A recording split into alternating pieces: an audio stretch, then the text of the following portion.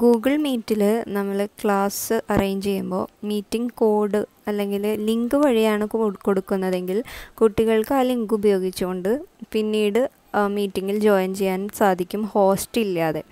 അപ്പോൾ എങ്ങനെയാണ് നമുക്ക് ആ പ്രോബ്ലം സോൾവ് ചെയ്യുന്നതെന്ന് നോക്കാം. ഇത് ടീച്ചറിൻ്റെ യൂസ് ചെയ്യുന്ന ഫോണും ഇത് കുട്ടിയുടെ ഫോണായിട്ടാണ് ഇവിടെ എടുത്തിട്ടുള്ളത്. അപ്പോൾ നമ്മൾ ഗൂഗിൾ മീറ്റ് എടുക്കണം. നമ്മൾ സാധാരണ ലിങ്ക് ക്രിയേറ്റ് ചെയ്ത് കുട്ടികൾക്ക് അത് അയച്ചു കൊടുക്കാറാണ് പതിവ്. ഈ മെത്തേഡിൽ നമ്മൾ മീറ്റിംഗ് കോഡ് എടുക്കുക. ഇവിടെ നമ്മളൊരു നിക്ക് നെയിമാണ് അടിച്ചു കൊടുക്കുന്നത്. ഫോർ എക്സാമ്പിൾ എൻ്റെ സബ്ജക്റ്റിൻ്റെ ഷോർട്ട് നെയിം IP എന്നാണ് അടിച്ചു കൊടുക്കുന്നത്.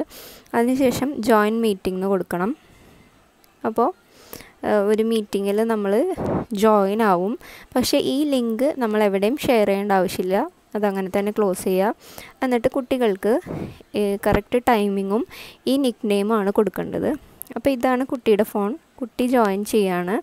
കുട്ടിയുടെ ID ചേഞ്ച് ആക്കട്ടെ. ഓക്കെ, കുട്ടിക്ക് നമ്മൾ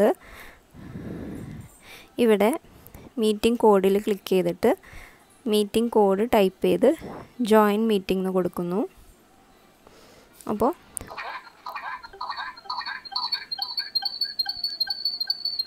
ഓക്കെ, കുട്ടി ലോഗിൻ ആയിരിക്കുന്നു. ഇവിടെ ഒരു ടീച്ചറും ഒരു കുട്ടിയാണുള്ളത്.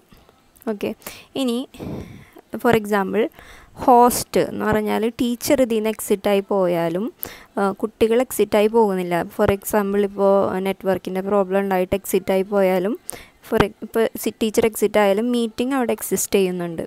ഓക്കെ, ഇനി ടീച്ചർക്ക് അപ്പം തന്നെ ജോയിൻ ചെയ്യണം എന്നുണ്ടെങ്കിൽ ഇപ്പോൾ റീജോയിൻ കൊടുത്തുകൊണ്ട് ജോയിൻ ചെയ്യാം. അപ്പോൾ ടീച്ചർ വീണ്ടും ലോഗിനായി. ഓക്കെ, ഇനി കുട്ടി എക്സിറ്റായി പോയി, നെറ്റ്വർക്ക് ഇഷ്യൂ കൊണ്ടോ എന്തെങ്കിലും കാരണം കൊണ്ട് എക്സിറ്റായി പോയാൽ കുട്ടിക്കും എന്ത് ചെയ്യാം? റീജോയിൻ കൊടുത്തുകൊണ്ട് ജോയിൻ ചെയ്യാം. കുട്ടിക്കും ഇവിടെ എക്സിറ്റായി പോകുന്ന സമയത്ത് ഇവിടെ കാണാം ലിങ്ക് ജസ്റ്റ് ഒന്ന് ഷോ ചെയ്തിട്ട് അപ്പോൾ തന്നെ എക്സിറ്റായി പോകുന്നുണ്ടാവും. അപ്പോൾ കുട്ടിക്ക് ആ ലിങ്ക് യൂസ് ചെയ്യാൻ പറ്റില്ല. ഓക്കെ, കുട്ടി വീണ്ടും റീജോയിൻ ചെയ്യാണ്. ഓക്കെ, ഇപ്പോൾ മീറ്റിംഗ് നടന്നുകൊണ്ടിരിക്കുകയാണ്. ഒരു ഹോസ്റ്റും ഒരു സ്റ്റുഡൻറ്റുമാണ് ഇവിടെ ഉള്ളത്. ഇനി ഞാൻ ചെയ്യാൻ പോകുന്നത് സ്റ്റുഡൻറ്റ് എക്സിറ്റായി, ടീച്ചറും എക്സിറ്റായി. ഓക്കെ, ഇനി സ്റ്റുഡൻറ്റ് ഈ മീറ്റിങ്ങിൽ റീജോയിൻ ചെയ്യാൻ ട്രൈ ചെയ്യാണ്. ഓക്കെ, ഇതാണ് നമ്മളുടെ മീറ്റിംഗ്. ഇതിലേക്ക് സ്റ്റുഡൻറ്റ് റീജോയിൻ ചെയ്യാൻ ട്രൈ ചെയ്യാണ്. Okay, no such meeting. സ്റ്റുഡൻറ്റിന് ഒരിക്കലും റീജോയിൻ ചെയ്യാനായിട്ട് പറ്റില്ല. അഗെയിൻ ഒന്ന് ട്രൈ ചെയ്ത് കാണിക്കാം. നോ സച്ച് മീറ്റിംഗ് എന്ന് കാണിക്കുന്നുണ്ട്. ഇനി ടീച്ചർ റീജോയിൻ ചെയ്യാണ്. ടീച്ചർക്കും റീജോയിൻ ചെയ്യാൻ പറ്റുന്നില്ല.